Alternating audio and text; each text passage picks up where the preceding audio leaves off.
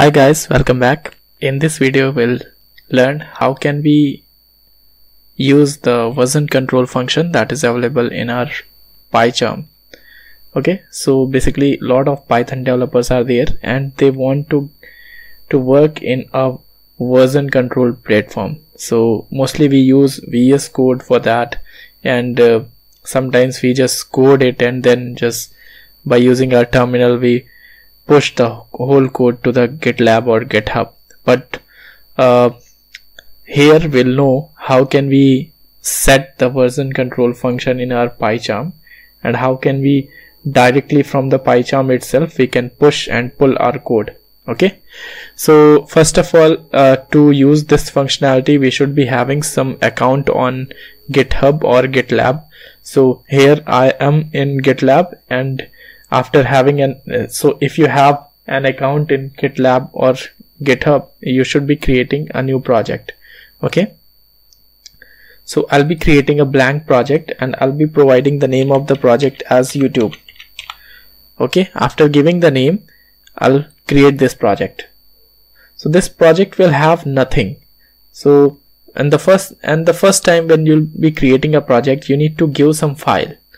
Okay, so right now I'm going to just give a file, and I'll just say that this file is test.py. So I'm giving a Python file. Let's create this file and let's write something. It is not required that it is syntactically correct or it should be a logical program. Okay, so here nothing is going to get compiled. So make the commit so that it can be saved in your repository in your project folder, and now you can see that I have this file here. Now let's connect this whole project with the Pycharm. So I have my Pycharm opened here, and here you can see that a different project is opened here. So the open project is named as testing. So I'll be going to this VCS menu, and here just click on enable version control. Okay, and then just click OK. After that you can see that there are this blue green right symbol and green arrow symbol is there. Then just click on get and just click on clone. After that you need to provide the link URL that is there in your clone, in your folder, GitLab folder. You can see that there is a clone button. When you'll click this clone button, you'll see there are two URLs given there. We are interested in cloning our project via HTTPS. So I'll be copying this HTTPS URL. Just place this HTTPS URL here. Okay, now you can see that the directory is already created. So what it is saying that whenever you will be cloning this project from the GitLab, it will be stored in YouTube directly. YouTube directory that will be created in our desktop. Okay, you can change the directory folder by clicking there. Then just click at clone, and after clicking at the clone button it will ask for the username and password. So remember, this is your account and the username will be there.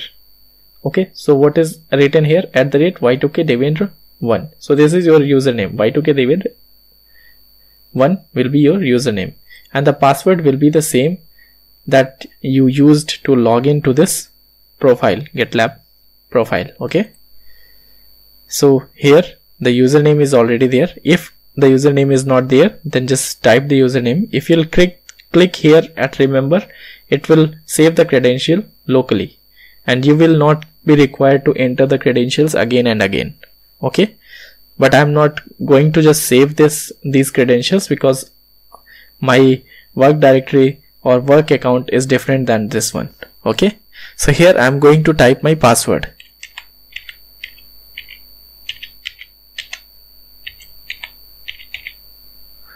Okay, after typing the password, just click at login button. and you can see that it is asking whether to create the project and open it on the same window or you want to open it in a new window. So I'll say that I want to open it in the new window.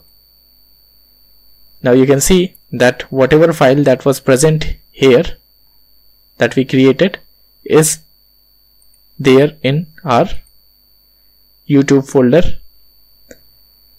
Okay, so this is the test file, and look, these are the things that we wrote here in our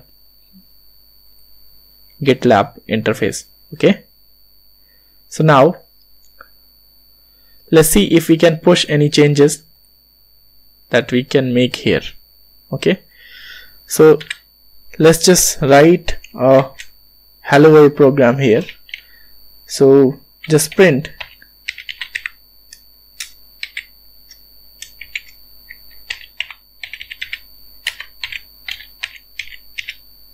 okay, and I'm going to run it.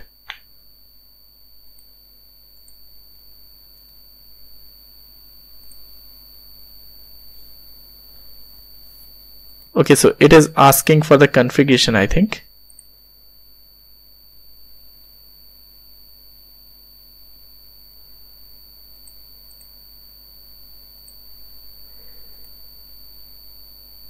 So we need to set the configuration.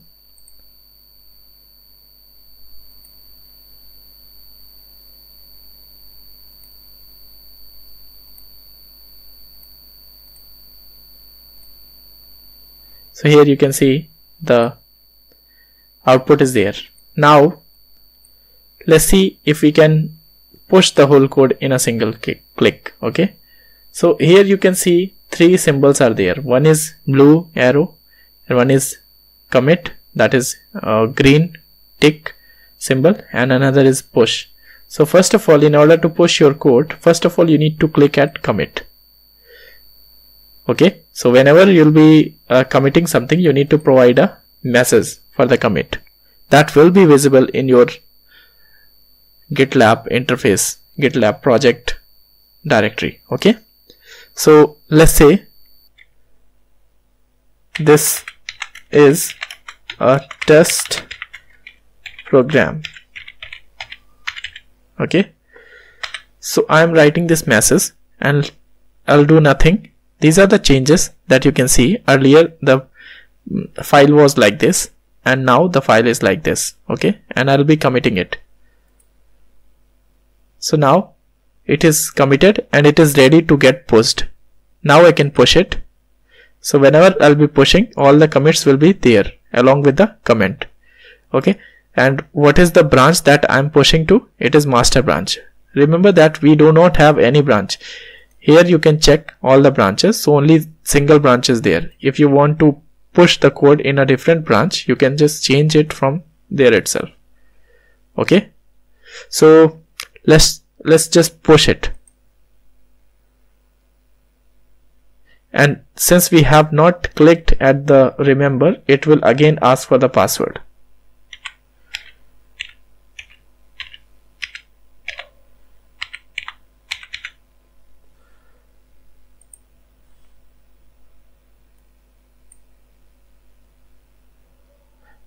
And now you can see that there is a notification that pushed one commit to origin master. And so this is it. I think you learned something from here, and now you can just edit anything. You can add many files, you can write the whole project here, and you need to just commit it and then push it. Okay, and here you can see that the changes are made. I need to refresh this page. Okay, you can see now the changes has been made. Okay, it is saying print hello world, whatever we have written, and you can see the commit. If you look at the commit, here is the commit. You can see that the event has committed. Okay, and here in the file you can see the last commit and the message that was sent along with the commit. Okay, so this was it. I think you learned something out of this video, if nothing, just something. And I made this video very simple so that it's easy for you to get started with the Git. or else there are a lot of functions you can just clone or push on different branches that we can cover. If you love this and you want me to make other videos related to Git, just let me know down in the comments. Okay, thank you for watching. Subscribe to this channel so that I can feel some support from your side also, guys. Okay, bye.